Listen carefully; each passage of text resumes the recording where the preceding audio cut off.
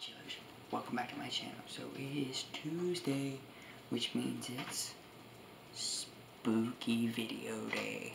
Hey, I didn't do spooky. That would always be funny.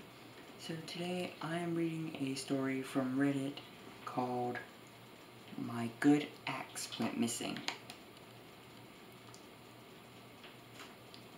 It's from the Reddit forum Let's Not Meet, which I've heard is a really good thing.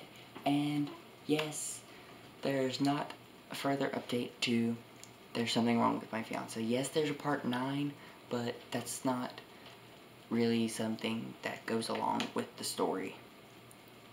So we have finished it. Go us, high five. Now let's jump right into My Good Axe Went Missing. My wife and I moved down south last January and rented a nice house in what we thought was a nice part of town. We are both prior military, and through various means, I managed to get my hands on a really nice government-issued axe. I left it out back like a dummy, and the next time I went to chop some wood, it was gone. I was pretty upset and thought about reporting it, but it was honestly more trouble than it was worth. After my axe went missing, I started to keep a close eye on the people who lived directly behind us.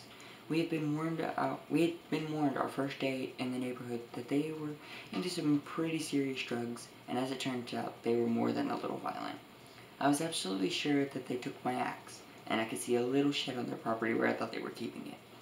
Their violence to themselves and others got to the point where I ended up installing a security camera so that I could keep tabs on what they were up to from my office. One of these guys was clearly out of his mind on drugs. Every time I saw him, he would beat his girlfriend in the yard, and I would call the cops anonymously for my wife's sake.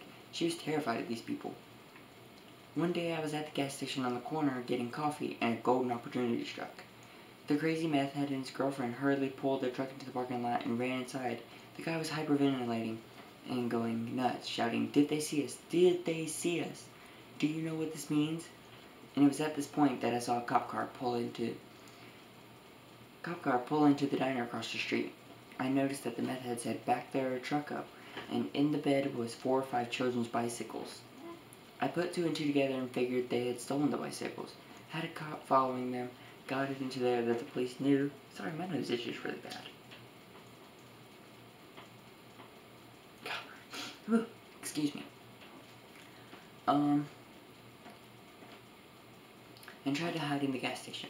I paid for my coffee and left. I figured they were so blasted out of their minds that they didn't recognize me. I was wrong. So as I started walking back to my house, I waved the cop over and told them that there were 2 people inside the gas station that were clearly hiding from them. He thanked me, pulled into the station, and about 10 minutes later I saw a second cruiser pulling from my kitchen window. I waited all day for their crappy truck to pull back into their driveway, but I never saw it, or the ownership in. Weeks had passed and we were enjoying our newfound peace and quiet when things got real. I was out at a buddy's house and I was about 8 beers in when I got a call from my wife. P.S. I do not condone drinking. It's nasty.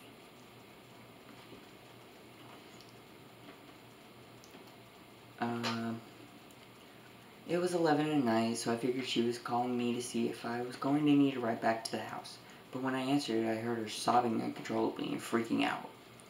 She told me that she was watching Netflix with the dogs when someone knocked on our side door. She knew I was out drinking, that I wouldn't have driven home, so she was admittedly pretty scared right off the bat. Plus, no one ever uses the side door. I've always made fun of her for being sort of a scaredy cat, but it turns out that it may have saved her life. Instead of going to the door, she used the barking dogs as a distraction and crept into the office where our security system was. She rewound the footage and saw this. There's a link to a video. I'm gonna watch it.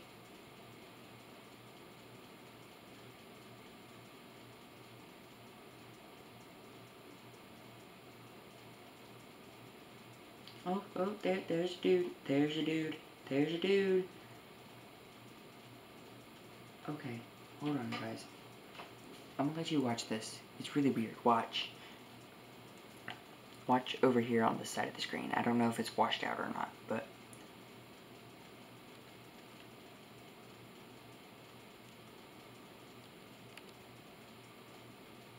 Hopefully it picked up. Oh wait, here we go. I'll let it replay. It's gonna restart. Okay.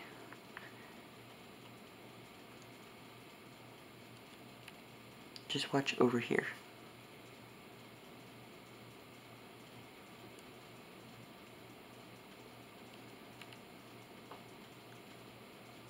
Sorry, I don't know how to cut footage in, so this is the best thing to do. Okay, yeah, that's it. That's weird. I don't know if you guys saw it, but there was a guy walking along the bush.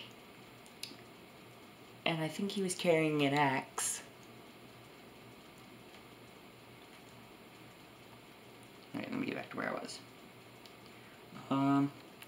If you weren't able to watch it, it's the footage from our camera showing a hooded man crossing the brush line that separates our house from the meth house's yard. As he gets closer, you can make out that he is holding an axe in his hand. I was right. Once she saw this, she immediately called the police. 2 officers arrived within 15 minutes, or with 5 minutes, I cannot read. They searched the surrounding area and questioned the meth heads in their house, but ultimately nothing came of it.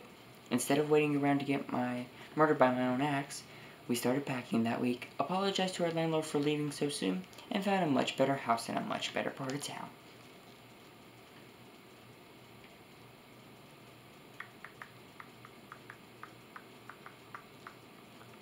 And this is from Reddit user Hello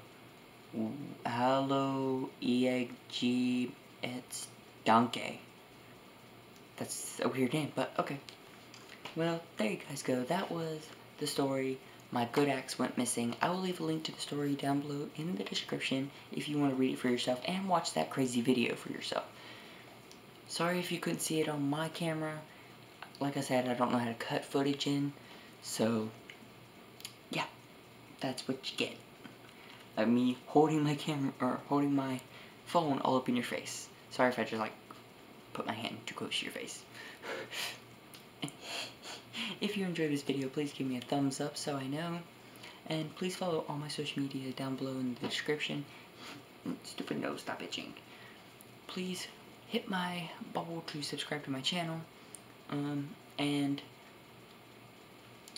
yeah, I will see you guys on Thursday. Peace out, chillers.